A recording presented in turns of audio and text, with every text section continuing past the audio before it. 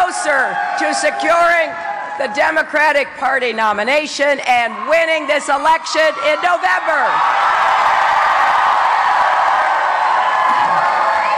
You know, because of all of you and our supporters across the country, our campaign has earned more votes than any other candidate, Democrat or Republican.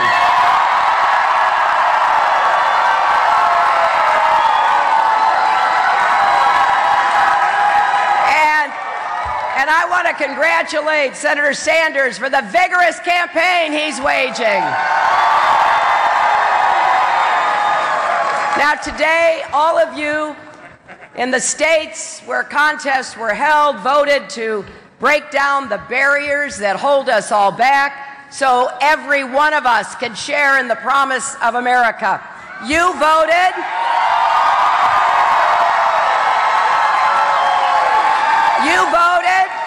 You voted for our tomorrow to be better than our yesterday. Tomorrow where all of us do our part and everyone has a chance to live up to his or her God-given potential.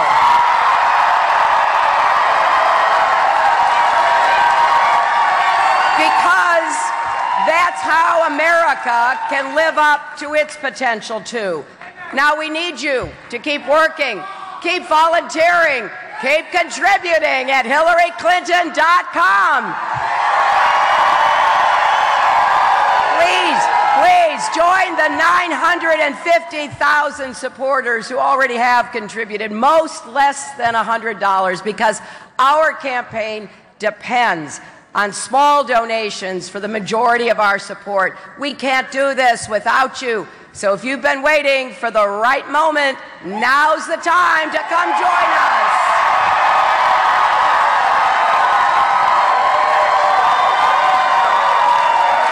You know, tonight it's clearer than ever that this may be one of the most consequential campaigns of our lifetimes.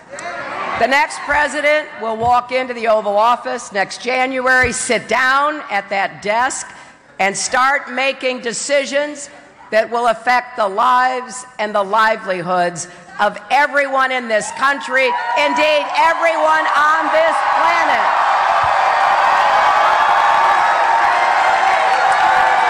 Now I know that easy decisions don't make it to the president's desk, only the hardest choices and the thorniest problems. I saw President Obama wrestle with the decision to send Navy SEALs after Osama bin Laden, the decision to rescue the auto industry, to fight for the Affordable Care Act, and so many more.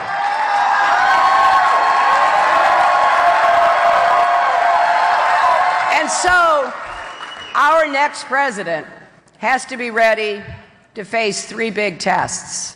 First, can you make positive differences in people's lives? Second, can you keep us safe?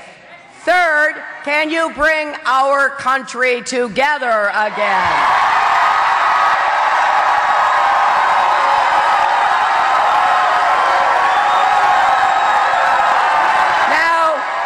Now making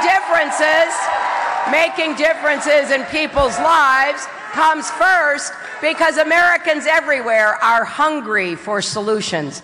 They want to break down the barriers holding them back so we can all rise together. Ask any parent. You'll hear nothing is more important than making sure their kids have a good school and a good teacher no matter what zip code they live in.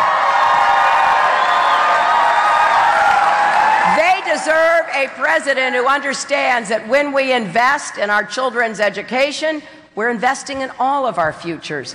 And young people across America struggling under the weight of student debt find it difficult to imagine the futures they want. And they deserve a president who will help relieve them of that burden and help future generations go to college without borrowing a dime for tuition.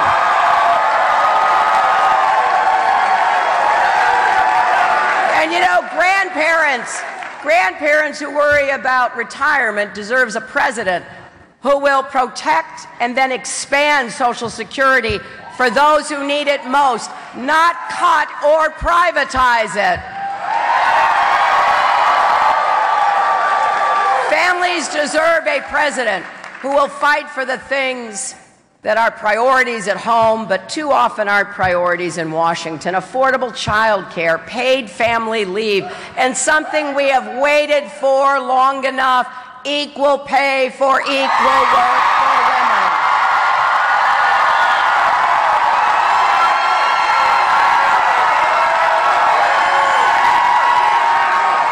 And above all, hardworking Americans across our country deserve a president with both the ideas and the know-how to create good jobs with rising incomes right here in our country.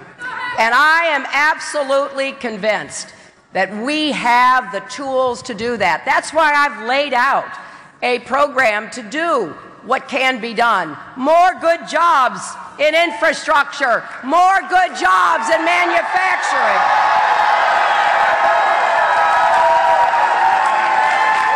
More good jobs in small businesses. More good jobs in clean, renewable energy. Good-paying jobs are the ticket to the middle class, and we're going to stand up for the American middle class again. We're going to stand up for American workers and make sure no one takes advantage of us, not China, not Wall Street, and not overpaid corporate executives. Now look, of course, every candidate makes promises like this. But every candidate owes it to you to be clear and direct about what our plans will cost and how we're going to make them work. That's the difference between running for president and being president.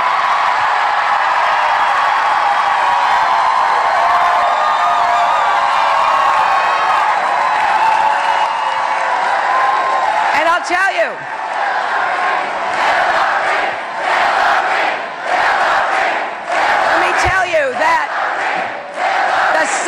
big test for our next president is keeping us safe. We live in a complex and, yes, a dangerous world. Protecting America's national security can never be an afterthought. Our commander-in-chief has to be able to defend our country, not embarrass it.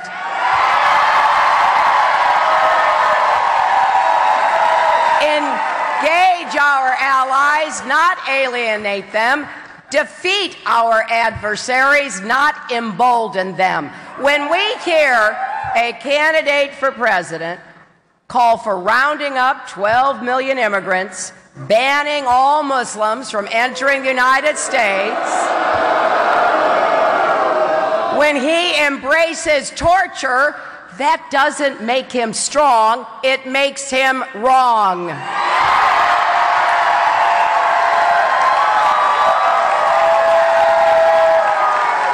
That it has to bring our country together so we can all share in the promise of America.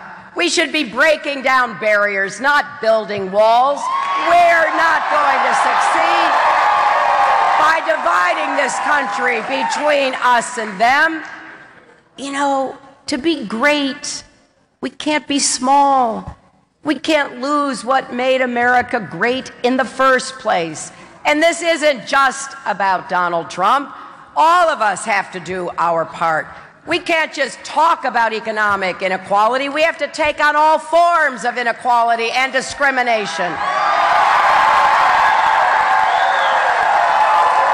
Together, we have to defend all of our rights, civil rights and voting rights, workers' rights and women's rights, LGBT rights, and rights for people with disabilities.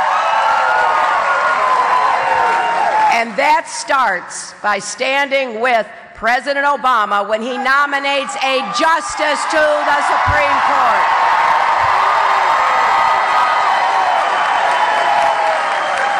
Our next president will face all these challenges and more.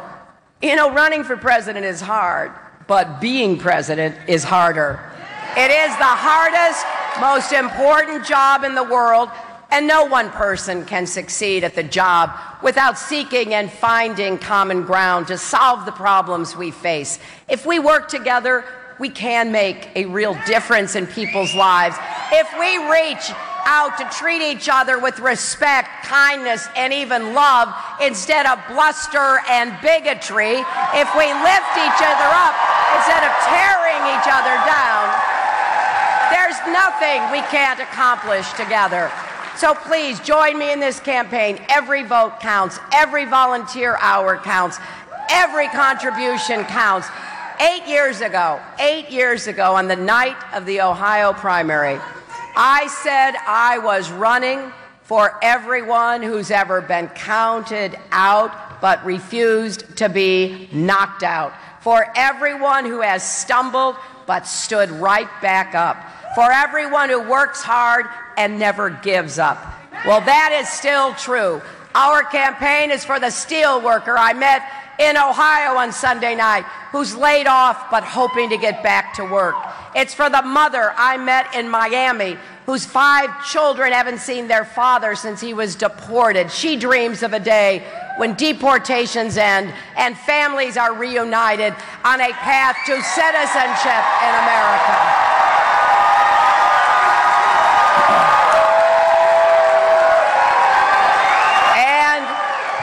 It is for the mothers I stood with in Chicago yesterday who have lost children to gun violence. They're turning their sorrow into a strategy and their mourning into a movement.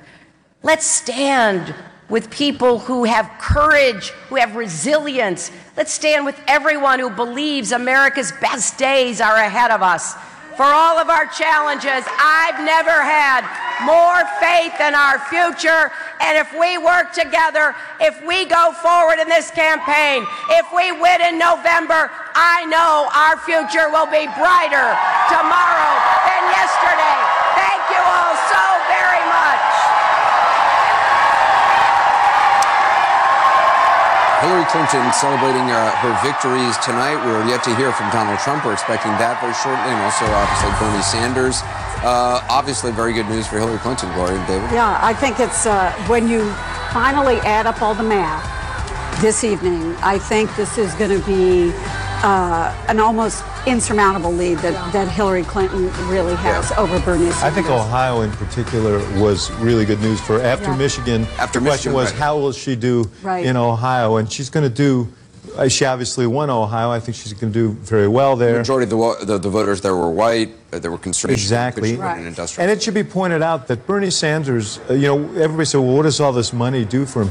He outspent Hillary Clinton by more than a little in this last couple of weeks, including in Ohio, where he outspent her like 60-40 on television. So he invested tremendous resources in these races, and she comes out on top in the 3 that have been decided so far. Big night for her. Yeah, even in North Carolina, he outspent her 3-1 in the last couple of weeks. Yeah. And I think it's the combination, right? I mean, Florida, general election state, did really well across the board with African-American voters, Latino voters, North Carolina, and then Ohio. A lot of Sanders voters were coming into this evening saying, well, listen, Hillary Clinton can only win in the South. What good do those states do you?